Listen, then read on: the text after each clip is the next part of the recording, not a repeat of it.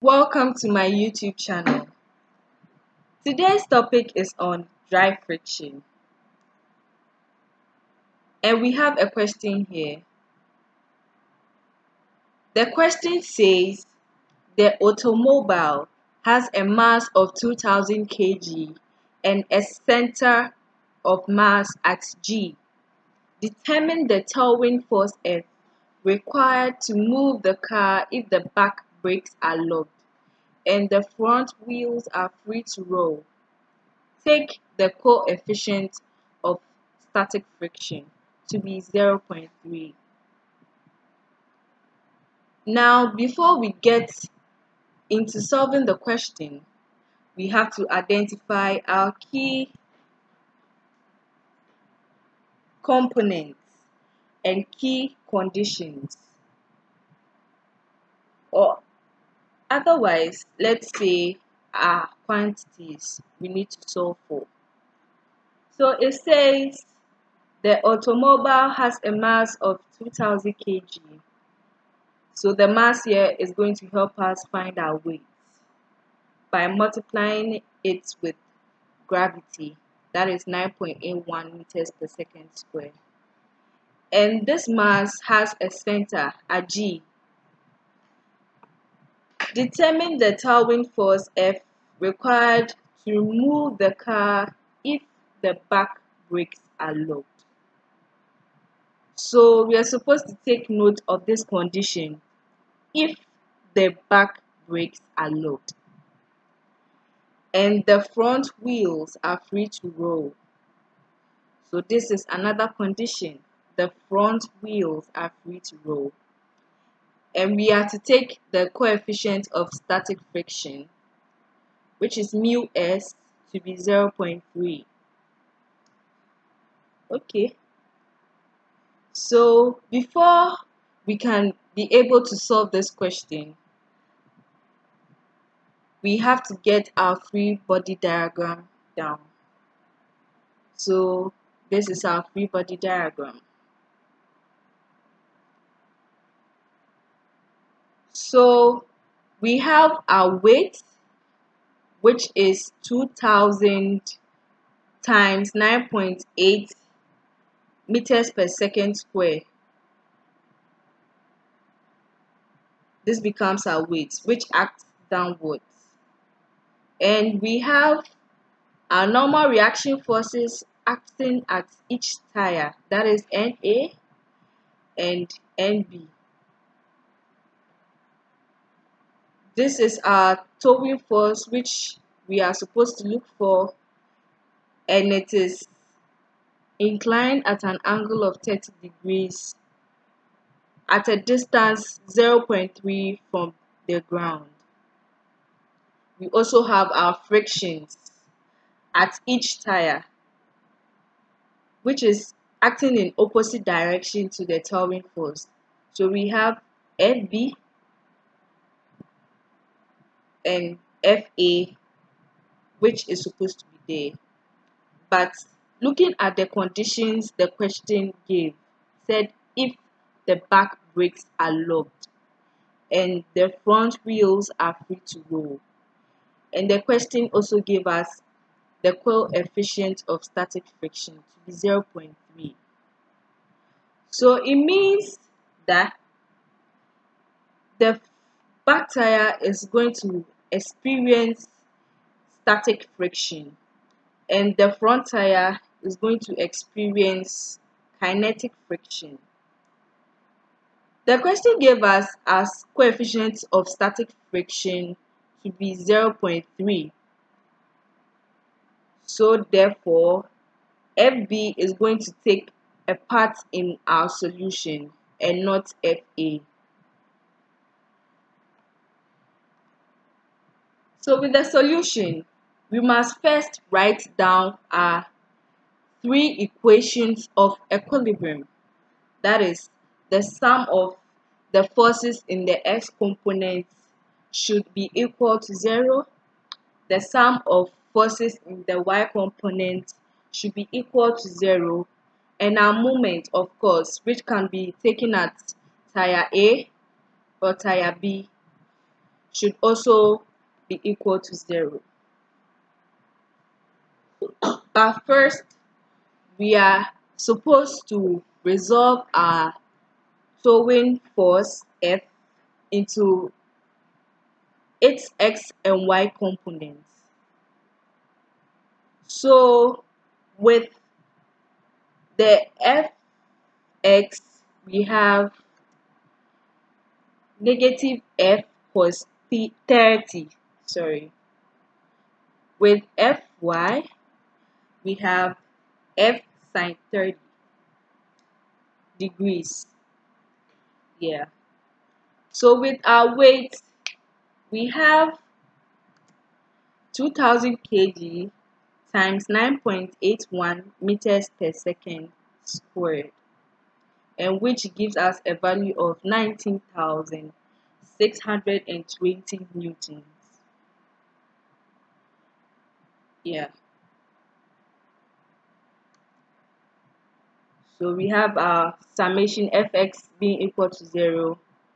So now we identify the forces in the x components. So we could see we have Fx here, which is negative F cos 30 degrees, and Fb here, which is also in the x component, acting in the positive x direction. Yeah. So here we have negative F cos 30 degrees plus Fb should be equal to 0. Now we move to the sum of forces in the y direction. We have Na, we have Mb, we have the weight, we have our towing force, which in the y component to be F sine 30. But first, we have to know that Fb is equal to the coefficient of static friction times the normal reaction force acting at tire B. So Fb becomes 0.3 times Nb. So there we have it, negative F cos 30 plus 0.3 Nb should be equal to 0. So I guess we are good with the summing of forces in the y components. So we go to the y, which I earlier talked about, that we have Na, we have Nb, we have our weight, we have our towing force here in the y component to be F sine 30 degrees. So we have Na plus Nb minus 19,620 newtons plus F sine 30 degrees being equal to 0. Yeah. So with our simple algebra, we are able to manipulate the values. So we therefore have Na plus Nb plus F sine 30 degrees should be equal to 19,620 newtons. I guess we all know why our weight here was negative, because it was acting downwards, so in the negative y direction. I guess we're cool with that, right? So we'll be taking our moment at A, which is at tire A. So we must first know our forces which won't take part in the moment, and is at Na. We are taking moment at tire A, so obviously Na is not going to be a part of the moment. So we have negative F sine 30 degrees multiplying 0.75 meters. So negative F sine 30 degrees. We know F sine 30 degrees is the y component of the towing force F, which acts in this direction, and the distance between where we are taking the moment and the y component of the towing force is 0.5, and it acts in the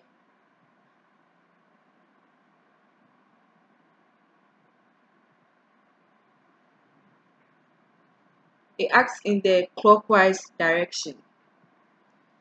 We also have F cos 30 degrees times 0.3 meters, which is the x component of the towing force, and is acting in the anti-clockwise direction to the at the moment taken at A. Sorry, to the moment taken at A, and the distance between them is 0.3 meters. We also have our weight, which is acting downwards, which acts in the clockwise direction and a distance of 1 meter apart from where we are taking the moment. Yeah, so we have it here. We have NB, that is our normal reaction force at B, to be acting in the anti-clockwise direction from where we are taking the moment, and the distance between the moment and NB is 2.5 meters, and all should be equal to 0.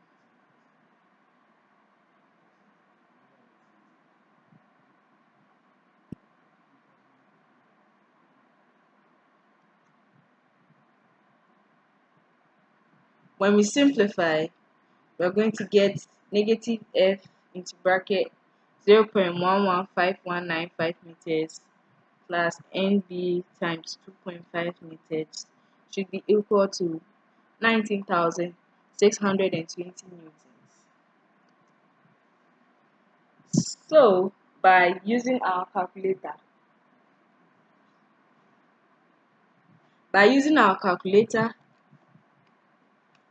we have to press mode. Go to mode on your calculator. You press 5. You choose 2. The 2 is for solving simultaneous equations, and there are 3 equations we have here. That we have negative F cos 30 plus 0.3 NB should be equal to 0. We have NA plus NB plus F sine 30 degrees should be equal to 19,620 newtons. And our last equation, of course, negative F into bracket 0.11519 meters plus NB times 2.5 meters should be equal to 19,620 newtons.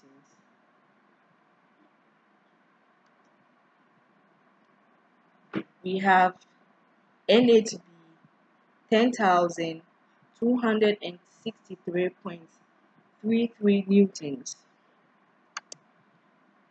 We have NB to be 7,975.29 newtons. We have our towing force to be 2,762.72 newtons. Therefore, the towing force F required to move the car if the back brakes are locked and the front wheels are free to roll is 2.76 kilonewtons. Thank you guys. Thank you guys. It was fun having you watch my YouTube video. Thank you. Thank you. Thank you. Bye. Thank you. Bye.